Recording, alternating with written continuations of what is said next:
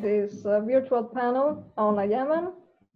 We are going to have a conversation today on the impact of COVID-19 in this conflict-torn country, exploring together Yemen's political and security dynamics.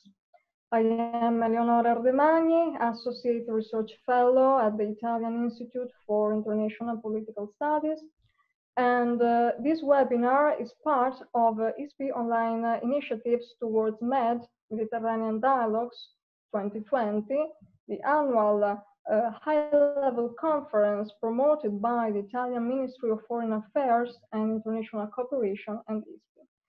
I am delighted to introduce the panelists, who are both distinguished experts of Yemen and both with deep knowledge of the field. So welcome to April Longley, Deputy Program Director for MENA region at the International Crisis Group, where she is Project Coordinator for the Arabian Peninsula, and she served also as Senior Political Advisor to the UN Special Envoy of the Secretary General for Yemen. And welcome to Ahmed Nagi, non-resident scholar at the Carnegie Middle East Center in Beirut and a prolific scholar researcher on Yemeni politics with articles, papers, and also photo essays. As you know, this is an interactive panel, so I invite you to submit your questions for the panelists through the QA function of the platform that you find at the center of the screen, and we will collect the most interesting of them for the second part of the webinar. For Yemen, COVID-19 is really a crisis in the crisis. After 5 years of war, the 80% of Yemenis are in need of humanitarian assistance. And the country is already theater of intermittent outbreaks of cholera and dengue fever.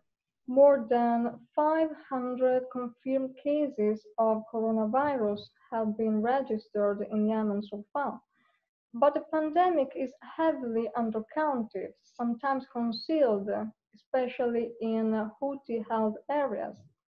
And COVID-19 might affect harshly the most vulnerable groups who are present in Yemen. I think, for instance, to the about 4 million of internally displaced persons living in camps, and to migrants and the refugees who continue to arrive in the country despite the war, mainly from Ethiopia and Somalia.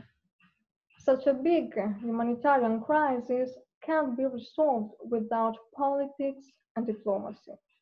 But Yemen has currently 3 main centers of political power, as we can see in this Chatham House map. Centers of power with different foreign backing.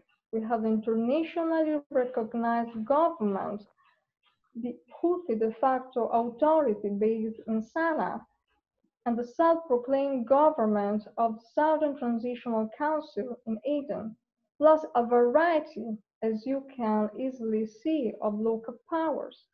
As a matter of fact, Yemen state institutions fractured into small chiefdoms, most of them based on militias and forms of tribal self-governance. In this context, the coronavirus crisis is likely to trigger further fragmentation across regional and local lines, since the response to COVID-19 is not coordinated and it is highly localized. Ahmed, I would start asking to you, how is COVID-19 reshaping the Yemeni socio-economic landscape? First of all, thank you so much for having me. Thank you, ISPI, for this panel. It's my pleasure to be with you to talk about the conflict in Yemen and the impact of COVID-19 on the country. As you know, Yemen has been left devastated by more than 5 years of conflict. And besides that, it's not just one conflict, actually. It's a conflict within conflict, with so many crises beside, not to mention the different types of pandemics and disease. In Yemen, we are suffering actually from the cholera outbreak, dengue fever, diphtheria, among others actually disease. And today Yemen is facing the COVID, which is a global pandemic, but it has different story in Yemen. Because when you have 5 years of conflict in the country with all the consequences, and when you have hard economic situations, and you have almost collapsed health system, you cannot actually be able to do anything with any kind of pandemic.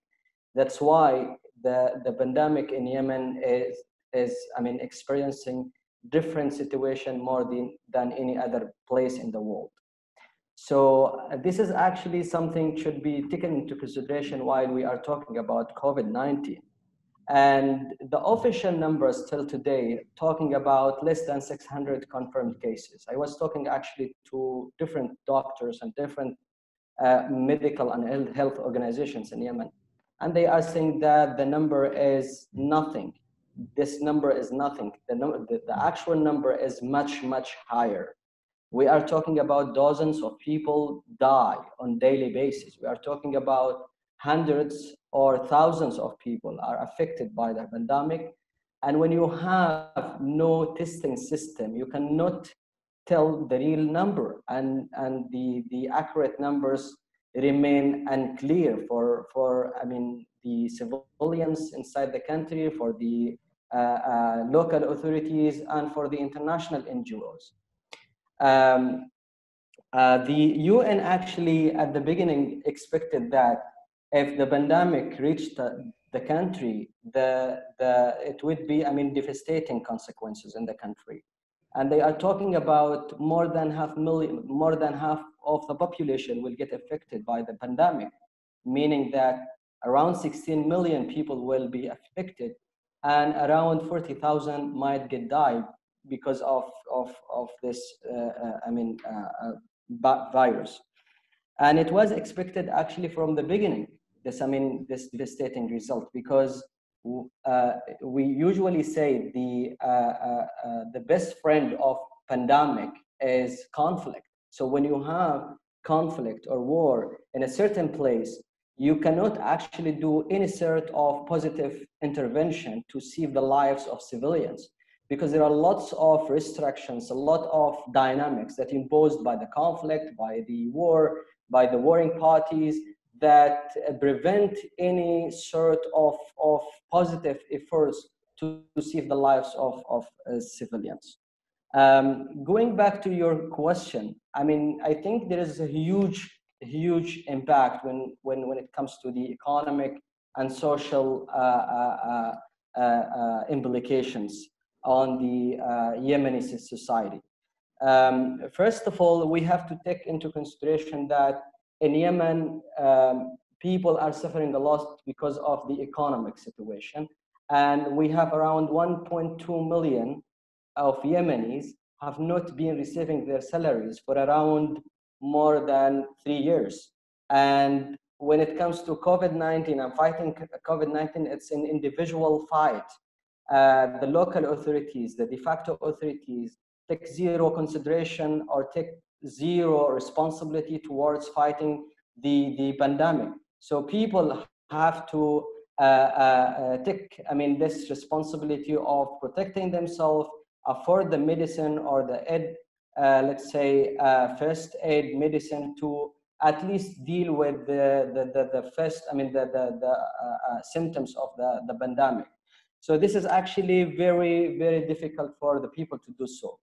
And the second thing is that people are in a choice either to, when it comes to the measures that spreading over the world and talking about social distancing, people found themselves actually in a position to deal with two options, either to go outside and continue their life as they do normally, with possibility of catching the virus, or to stay at home and face the problem of starvation. And I'm talking actually to some people inside the country, and they are saying that, yeah, for us, there is high possibility to die because of starvation, and it's better for us actually to go outside and do our daily routine lives, because this is actually, there is a less possibility of mortality or death possibility.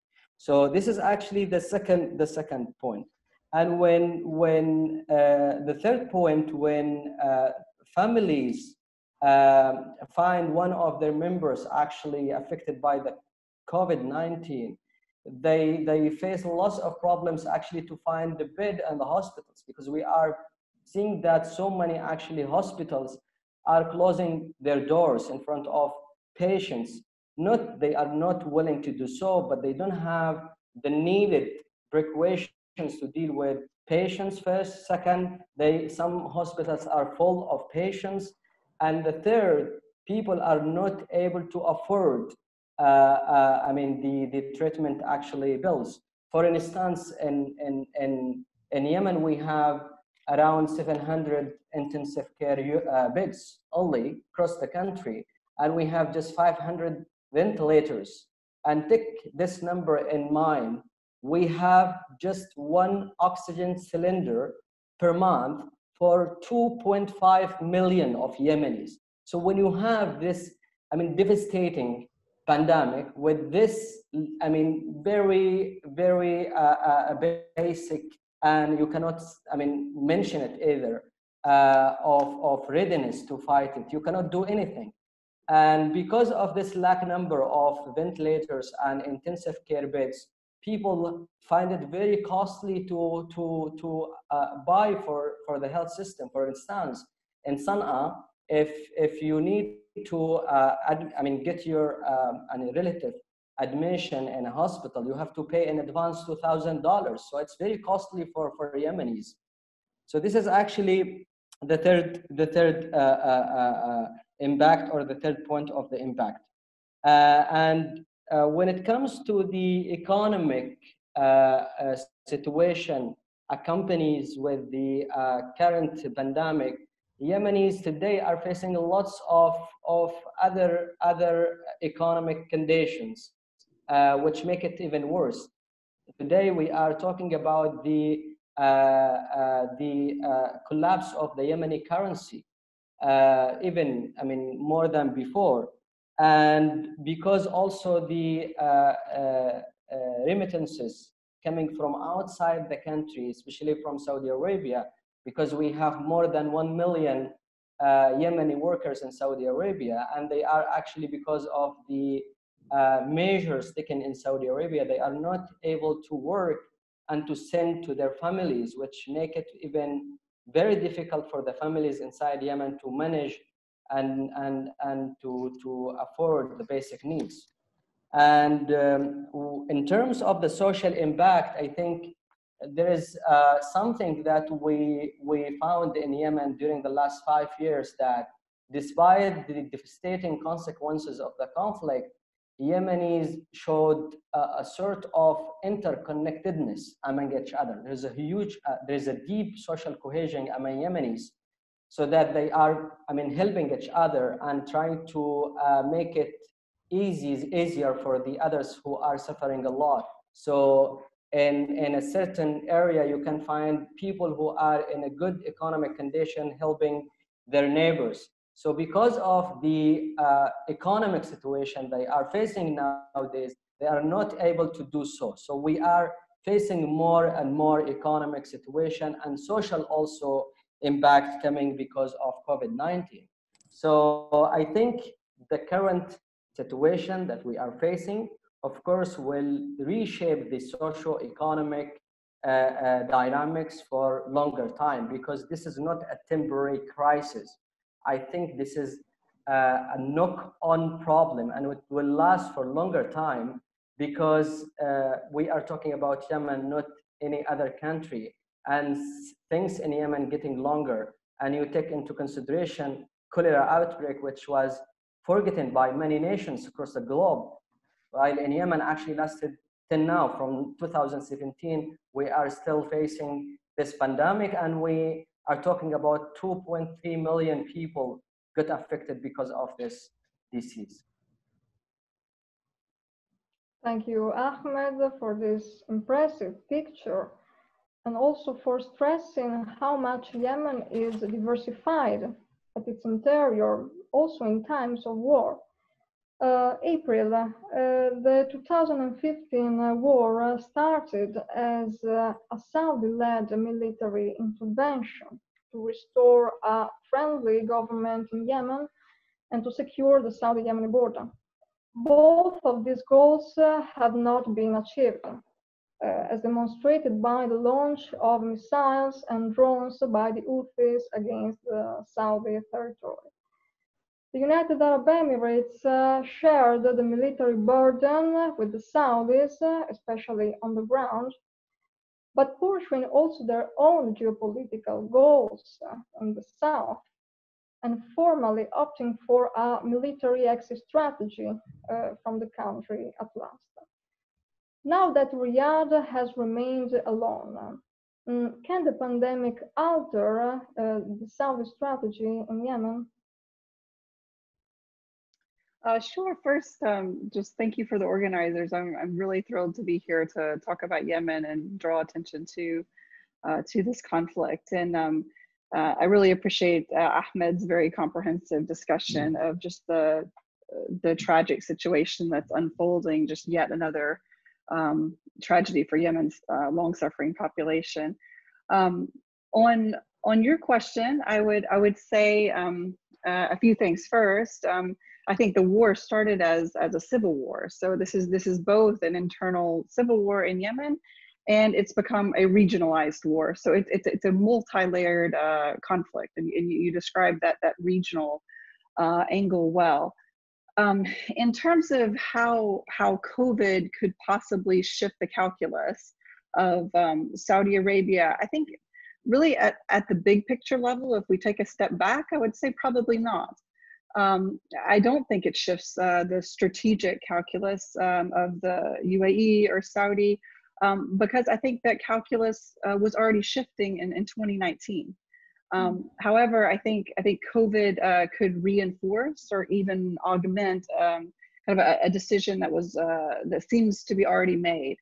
In 2019, both the UAE and Saudi Arabia seemed to decide they wanted to draw down their direct military involvement in the war. This was obviously more apparent with the UAE than Saudi Arabia. In the case of the UAE, which has been the Saudis, as you said, most important coalition partner, they redeployed their military forces from South Yemen, which is where they were more focused, and also along the Red Sea coast, for the most part anyway, in 2019. And they did this for a number of reasons. I think most importantly, the UN had an agreement to halt a military assault on Hodeidah, which limited their military options. Both the UAE and Saudi had hoped to shift the military balance of power in their favor in Hodeidah. But also it occurred in the context of increasing friction between the UAE and the Hadi government. The UAE has been long frustrated with Islah and what they perceive as too much Muslim Brotherhood influence over the Hadi government. Also, it came in the context of critique from allies, from the United States, from the UK, and conduct over the war, and rising tensions with Iran as attacks happened in the Gulf of Aden and in the spring. So the UAE made this strategic decision to refocus, to kind of draw down in Yemen and to refocus on other priorities. I think at the same time, KSA, of course, it was less clear, but in 2019, you had a decision for them to revive back channel contacts with the Houthis, which led to some pretty significant de-escalation in late 2019 on northern fronts. And I think this decision to kind of discuss with the Houthis to try to find a drawdown solution or try to bring to an end this conflict was again a basket of reasons for KSA. UAE withdrawal was very important as it limits military options. Critique from allies also, from the UK, from the US, Congress, always building, taking away from what of course, the Crown Prince wants to focus on, which is his domestic agenda at home, and also economic pressures at home too, a desire to build on his economic agenda, not to focus externally. So there was a basket of issues, I think. But the pandemic, I think, could reinforce these trends. I think, like any country, like all the countries regionally, globally, I mean, you're going to see a focus domestically on economic challenges to deal with the economic fallout of COVID. And this makes spending billions of dollars on external wars less attractive. Certainly UAE policymakers that we've spoken to make it clear that, that COVID makes more urgent the need for de-escalation in the region and stability in the region, even more of a priority. It doesn't change the nature of enemies or necessarily priorities long-term, but it makes de-escalation and stability more of a priority at this moment. I would note that Saudi Arabia did use the moment of the COVID outbreak to signal possibly a desire to have some kind of ceasefire or wind down when it offered in April a unilateral ceasefire, which was then extended. Now, the way the ceasefire was offered was problematic. The way it was implemented or lack thereof was also problematic. I think politically it was a smart move for Saudi Arabia because it put the ball in the Houthis' court, in the sense that they were then asked to respond to a unilateral offer. They immediately wrote it off. But arguably, I think at the bigger picture level, you have the Saudis at least signaling that they would desire a ceasefire solution. Now, on the flip side, I would say that also COVID, from a political angle anyway, might create some tactical impediments, maybe to drawing down the war, if that's the goal. For example, and it's tragic. It's unconscionable based on what Ahmed has said, but the fact of the matter is that none of the Yemeni belligerents, as far as we can tell, has really shifted their priorities based on the pandemic. So you don't have they still seem to perceive political compromise as more threatening than the consequences of the pandemic. While you've had lip service paid to a ceasefire, we haven't gotten there yet, despite the envoy's efforts. So if you look at the South, for example, Saudi Arabia is trying to mediate between the government of Yemen on one hand and the Southern Transition Council, a group that supports separation, on the other.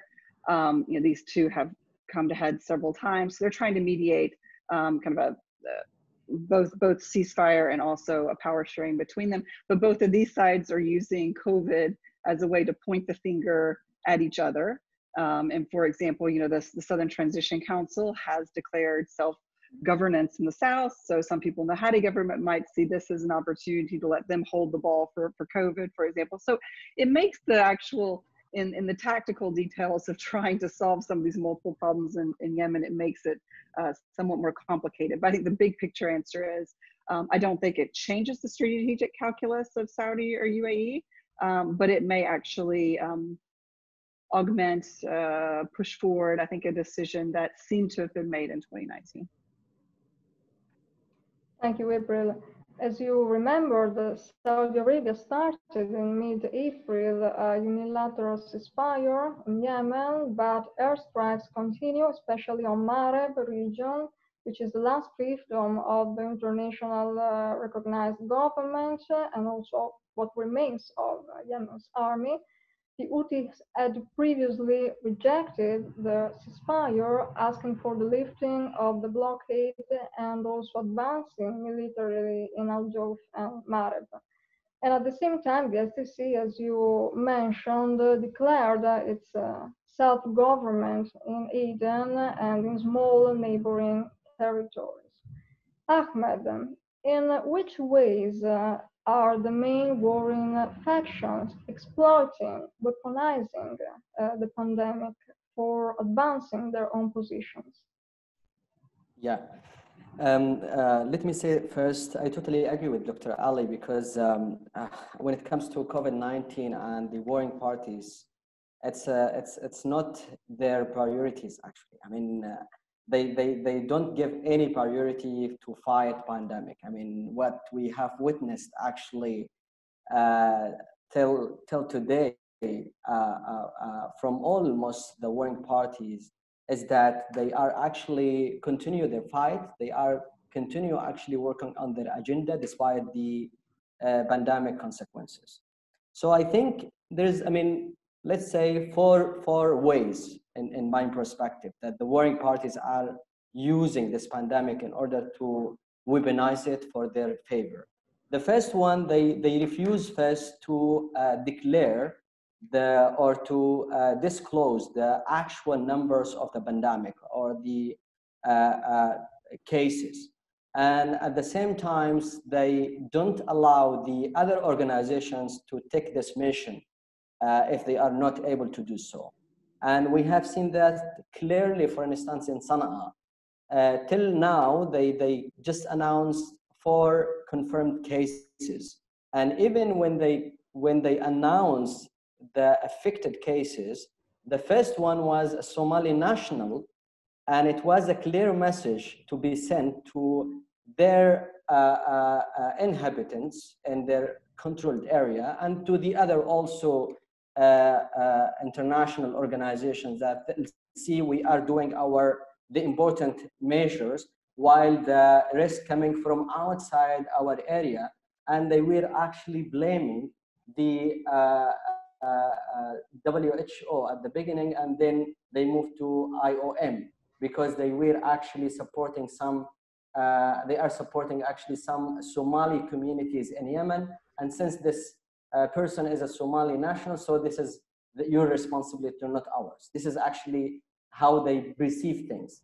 And the second one was from a national from Eden, which is actually from the areas which is under the control of normally under the control of the Hadi government.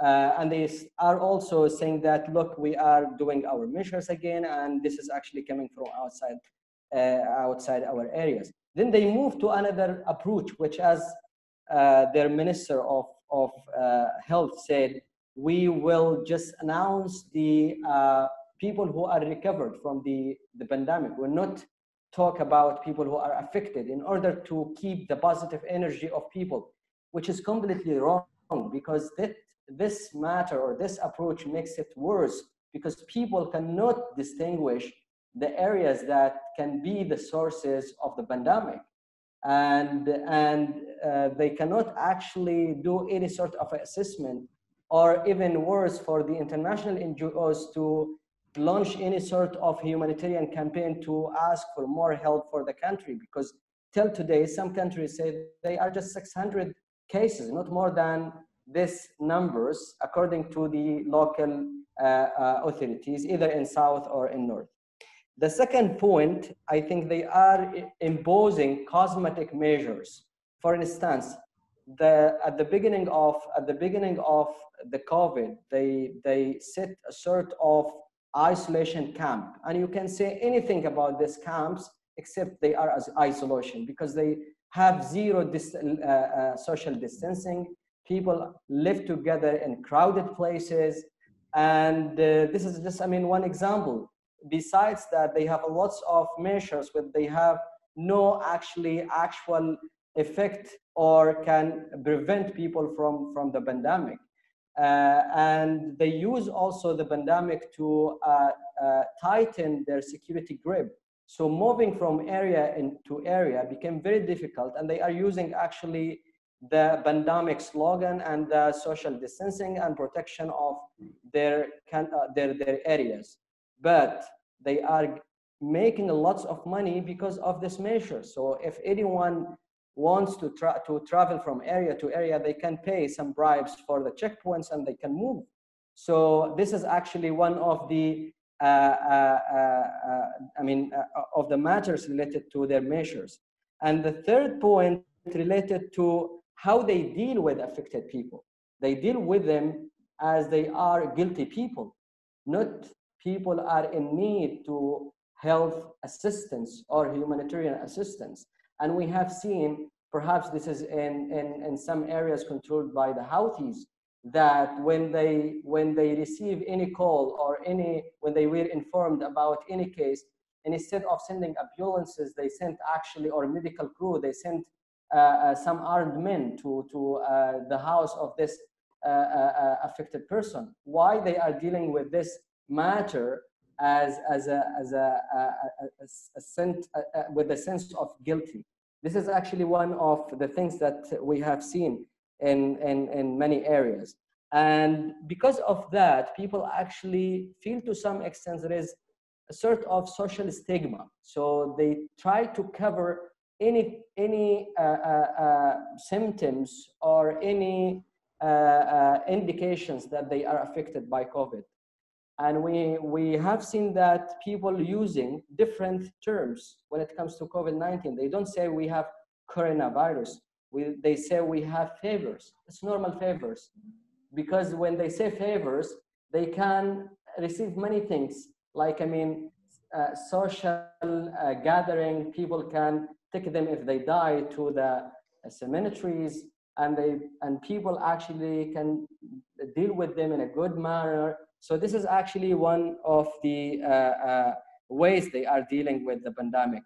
And the last point, which is I think the most devastating point and the most devastating way, is using the time of pandemic to advance or to extend their conflicts. So we have seen that in Marib, in El Jof, despite the consequences of the COVID-19, they actually keep fighting each other instead of fighting the pandemic. And in the south also, even between the Southern Transitional Council forces and the governmental forces, which is backed by Saudi Arabia, and the STC backed by Emiratis, they keep fighting each other even worse than before.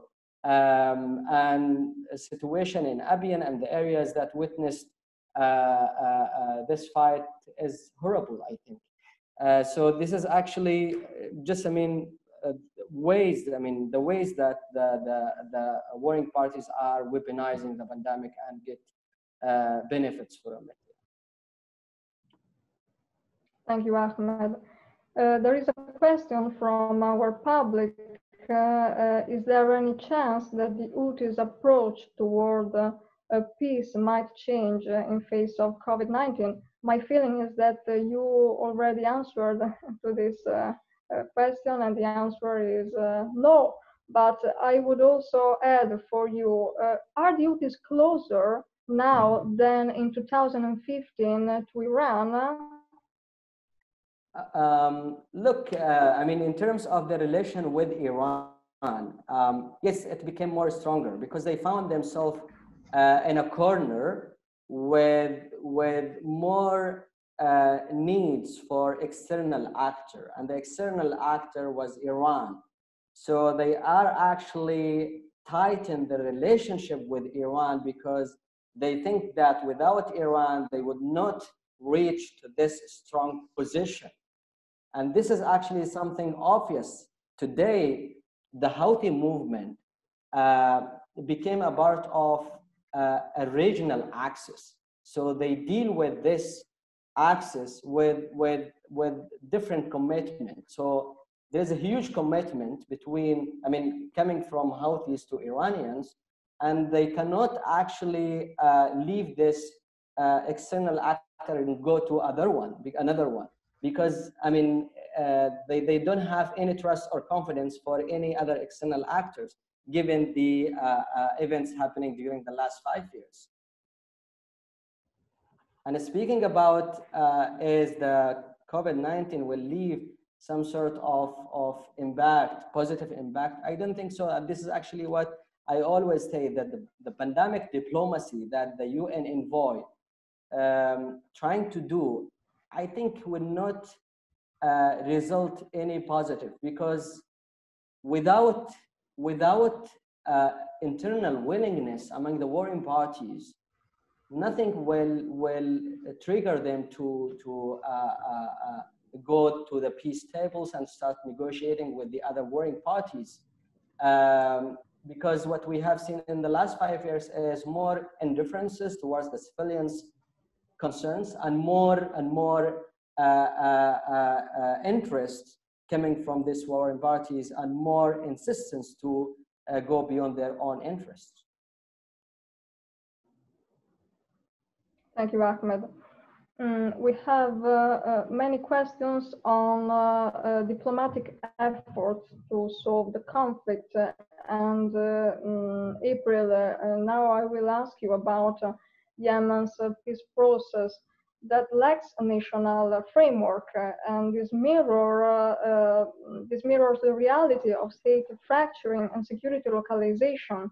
Yemen has now a variety of political players with competing and also often conflicting agendas. The Stockholm Agreement for Hodeidah, brokered by the UN in late 2018, was a positive achievement since it prevented a military intervention in the port city. But local security arrangements demonstrated to be unable to foster a comprehensive deal.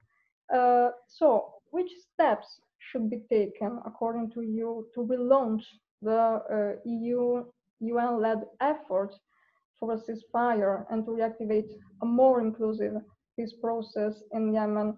And how can the UN invest politically in tribal mediation in these mechanisms which are traditional for Yemen and very precious for conflict solving and reconciliation? So thank you for the question. That's it is a difficult one, so I'll do my best in 5 minutes. But I think, again, trying to take a step back from all the mediation efforts that have happened in the last 5 years, I would say that after 5 years of fighting, now we're in our 6th year, this is really, I think, high time for a reset or a rethink of the international and UN approach to mediating an end to this conflict. I think that, because the situation on the ground, as you said, has changed dramatically, but the approach has not shifted to accommodate that. I think there are 3 main challenges, as I see, or problems with the current approach. First is that it's not inclusive enough. The second is that the substance is still very much tied to the beginning of the war and to a Kuwait model, a negotiation that happened around 2016. And the third is that the mediation tracks over time have become increasingly fragmented and multiple. They're interconnected, but they're not as coordinated as they should be. So I'll just say just a few comments on all 3 of those. The first 2 being really the most important, I think.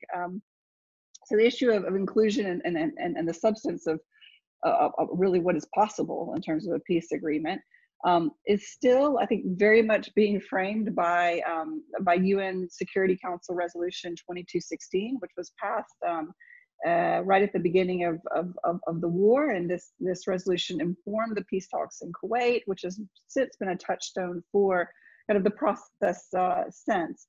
And it really, it has been interpreted, that resolution, to set forth kind of a binary negotiation process. So between the authorities in Sana'a, the de facto authorities, the Houthis, and the government of Yemen on one side. And it lays out a solution where essentially you have a new government coming back to Sana'a, re-centralizing institutions in Sana'a, with Ansar Allah, or the Houthis, being a minority partner in the government. And this happening after they hand weapons and territory back to the internationally recognized government. So that's kind of in a nutshell. But as we know, after 5 years of fighting, while this might have been possible in 2016 somewhat, it has become much, much less so over time. One reason is that, there are basically 5 cantons of control in the country. And these various armed groups have the potential to spoil a ceasefire or a peace deal that they're not part of. So we have to talk about the feasibility or durability of implementing any agreement that's really focused on only those 2 parties, which aren't representative of all of Yemen. You also have a situation where, the Houthis would argue that they're militarily the strongest. That is indeed the case, probably comparatively. It is the case. and that the internationally recognized government has lost standing on the ground. That is true over time. But on the flip side of that, that doesn't mean the Houthis have won the war, right? There are many different centers of gravity inside the country, and they're viewed as foreign invaders in many of these places. So the idea that you would have a government return to Sana'a that had, you know, maybe two main parts, or that the Houthis would be somewhat dominant in, and these other groups would then accept that, again, is not implementable on the ground. So there needs to be a reassessment of, is rapid re-centralization in Sana'a possible or even desirable at this point? I mean, these are questions that really need to be grappled with, and it's related to who's at the table. Because if you have more people at the table with different interests, you're going to get probably a different solution. Hopefully, one that's more durable over time, because it's more representative. The third issue is this fragmented mediation track. So you have the current effort of the UN envoy, that's one, and that's to have this COVID-related ceasefire, a number of confidence building steps to open up the country, and then a return to the peace process. You also have UN efforts to implement the Stockholm Agreement that you mentioned, and Hodeidah, which is a separate track. Then you have Saudi Arabia's mediation efforts to implement the Riyadh Agreement between the government of Yemen and the separatists in the south.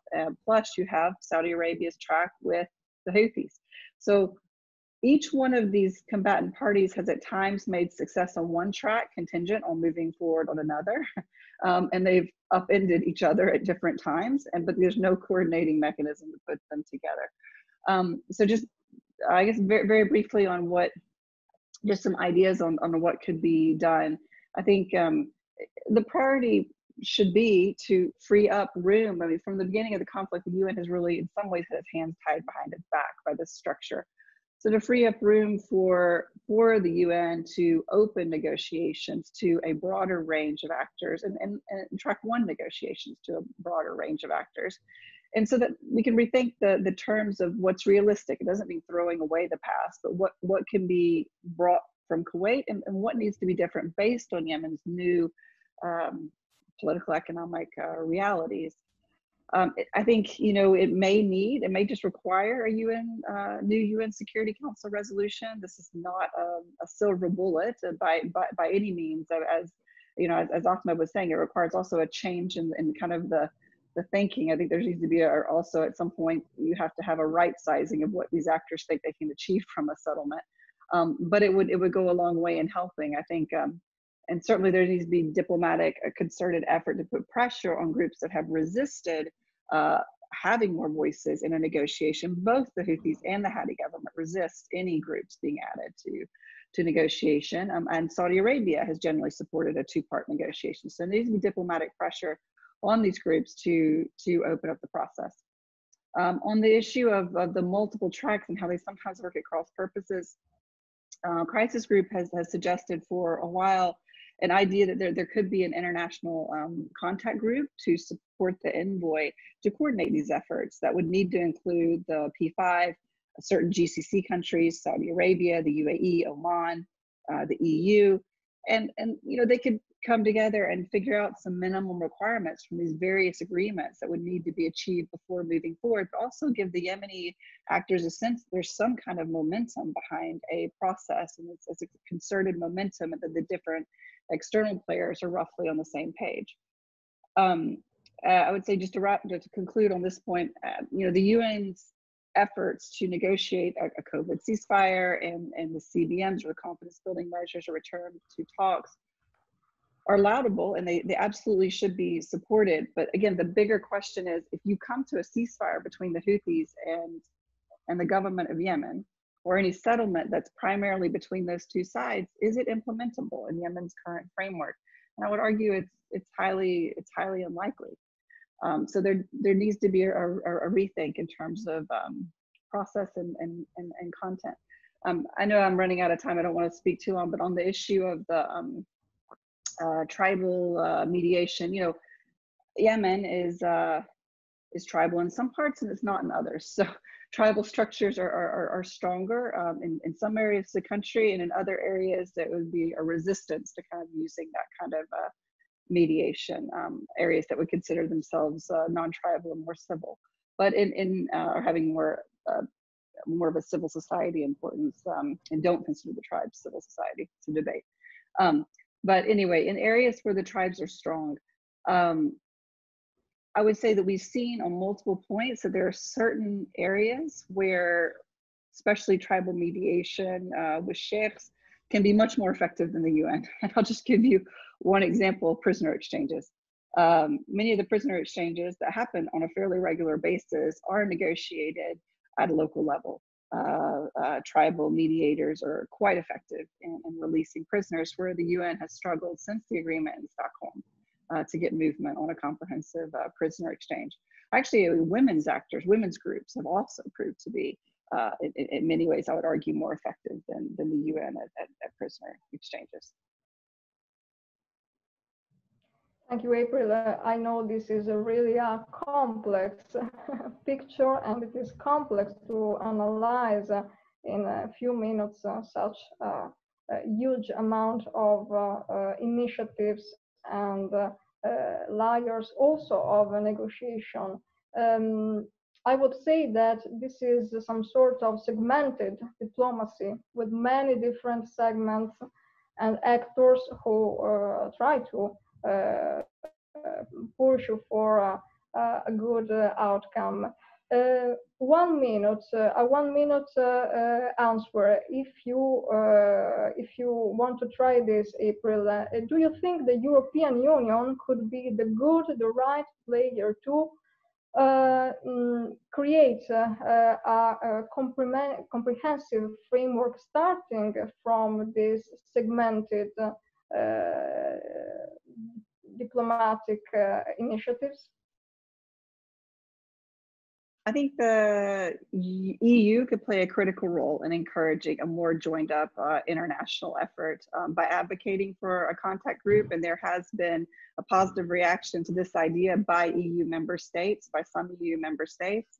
The EU has certain comparative advantages in certain areas. One is that it has good access to combat actors on all sides in Yemen, because it hasn't taken sides. So it has good access on both sides, which gives it credibility as a mediator. I think so. Pushing for an international contact group is one thing the EU is, I think, well positioned to do. Another thing that it's well positioned to take the lead on is talking about inclusion, right? Because the EU has been at the forefront of talking about a more inclusive process, both pushing for inclusion in track 1, but also the EU has run a number of really, really well done track 2 initiatives that have worked with women, civil society, tribal groups, non-elite actors. I mean, and so they have ideas across these track 2 initiatives on, what elements Yemenis would want to see in a comprehensive peace settlement, what values would need to undergird them, what are the steps, parts of the transition process. So maybe also one opportunity is to streamline these ideas from all the track 2 initiatives that have been sponsored and run by the EU, and try to really put them forward as ideas that need to be accounted for in any agreement, any peace deal, so to have them be respected in any kind of settlement. If these actors can't be at the table in track 1, at least their ideas can be, it can affect it. Thank you, April, for this analytical effort. We have many questions on the south of Yemen, on southern regions. Ahmed, the Saudis and the Emiratis are strengthening their military presence and leverage in Mahra and Socotra. There was also a question on this asking about if the UAE are still influential player in the south. My immediate answer to this would be yes, but I want also to hear about you. And Mahra and Socotra are areas of traditional Omani influence. How can Oman still play the mediator role in the Yemeni conflict if its own interests are now directly threatened at the border. Yeah. Let me say that, yeah, I do agree with you. The UAE is still there in South, despite the fact that they announced in July 2019 to withdraw from South and come up with their new strategy, peace first strategy. But they are actually moving from approach to another, where they can count more and more on their local factions. And they invested a lot actually in South, and of course they cannot actually leave easily. This is actually one thing should be taken into consideration. And what is happening today in Abiyan or in Eden is of course supported by the UAE. And this is actually related to different strategies between the UAE and Saudis, because they have, of course, many things in common, but still they have their own differences. And we have seen that actually in Eden and Socotra, where the Saudis actually backing the local authorities. Coming to the Omani rule, I think Oman has been always described as a neutral actor in the region, and they have good actually connections and good channels with every single local actors inside the country. But when it comes to Mahra, I don't think the situation the same. I mean, it's totally different, because this is like a borderline, which is a part of their national security. That's why we have seen Omanis are playing different role by supporting some tribes who are or who are in the line of Oman since long time, and they are trying actually to push Saudis and Emiratis from Mahra, or from at least some districts in Mahra and Socotra, and try also to revive this kind of nationalism among the tribes. Why they are doing so? Because they don't see any sort of stability if the Saudis or Emiratis remain in these areas, especially with the differences between Oman and these countries and the other side of the borders. We have Saudi Omani disputes on their own borders, and we have also many disputes between Omanis and Emiratis related to different issues. So this is actually the position of Oman. Having said that, Oman, with all these kind of problems, Oman still have a room for doing a sort of, let's say, mediation, because the sort of Omani intervention is a bit different from the other actually external actors. They are not, even in mediation, they are not mediators, they are catalysts. They try to keep and maintain this kind of relation with everyone. Even in their differences with Saudis and Emiratis, they have, I mean, some sort of channels and connections with the countries. They don't, I mean, go to escalate this kind of disputes. I mean, this is, I mean, the Omani, let's say, a mindset. And perhaps this is, I mean, another different of foreign policy intervention or foreign policy efforts. Thank you, Ahmed. The security sector is another sensitive topic if we look at Yemen, at also to many fractured countries and region. April, which is the first step you would advise to rebuild the Yemen security sector? This is some sort of $1 million question, I know. But we are accustomed to think about the proliferation of non-state actors as a problem, and actually it is so. But Yemen has also a variety of state-sponsored military auxiliaries, which are quite autonomous from the army. Think to the rising power, for instance, of the Presidential Protection Brigade protecting President Hadi. What about this? Okay, with 5 minutes left, this is an hour question, but it's such an important one.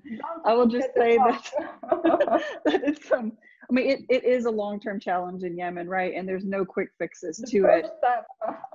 Yeah, and as you said, you know, this war has made it much more difficult. It was difficult post-Arab Spring.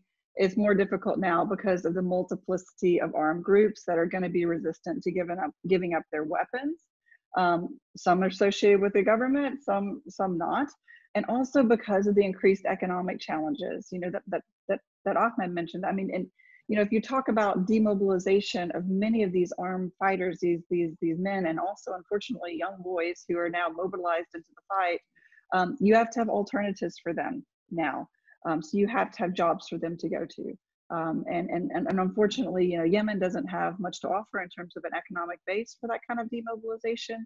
And the money and the funding that could have come from its Gulf neighbors in a post-COVID environment may not be as forthcoming. So it's a much more challenging question right now. On the political side as well, you know, this issue of reunifying and professionalizing the army was not fully addressed during Yemen's transition. There were some general principles set out in the national dialogue, but there was no agreement on the relative balance between the military versus policing security services, or on how the military security services would overlap with the federal system. And this requires quite a bit of detail that was never hashed out politically. So it becomes much more difficult. I would just say if the war ends tomorrow, you know, the priority should be, you've got to bound expectations, basically.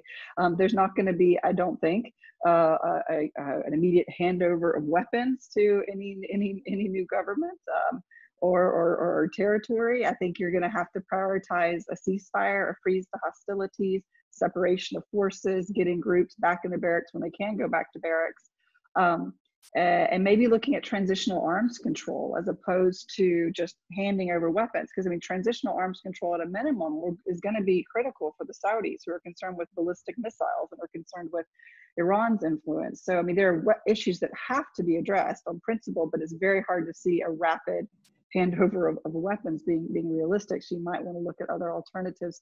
And then, of course, there's just a need for a political discussion on these outstanding issues, like the balance between the military and security services, integration of forces, issues of federalism. Thank you, April. Ahmed, do you want to add something to this? You have 1 minute. Oh, okay, just 1 minute. Okay, I would say that I think. Okay, I think when it comes to the UN mediation efforts, I think they should take into consideration, I mean, inclusiveness, as Dr. Ali said, and inclusiveness not among the armed groups, because now the peace process is just bringing the Houthis, the STC, and the governments, because they are actually having military power, but they are actually giving less attention to other community stakeholders. And this is actually a way why we are not able to reach any sort of agreement, because the interest of this warring or these militias is just to keep the conflict continue. This is the first one. The second point related to the gap between the peace process taken place either before or now, the virtual consultations, and the things happening on the ground, because there is, I think, a big gap. So things should be taken into consideration. Nowadays, there's a huge, massive conflict in different areas, but they have, I think, zero attention, or at least nobody can talk about this kind of advancement or this kind of conflicts while they are, I mean, talking about the negotiation. And the third point, which is the last one, I think what we should understand exactly the local context of conflict in Yemen. This is a multi-layered conflict. We have external actors, we have internal actors, we have within the internal actors different wings. So we need actually to to have different tracks. We should have a strategy to resolve these problems. And this is actually need, like, I mean, a comprehensive, as you mentioned, a comprehensive strategy. And some of these tracks might need longer time. So we should be patient about all this kind of work. Thank you. Thank you, Ahmed. The reality is Yemen has currently too much political military interlocutors. So it's really a big challenge for policymakers, for the UN, for all who try to analyze this country as you, but also to produce creative solutions for the conflict. Thank you. Thank you so much.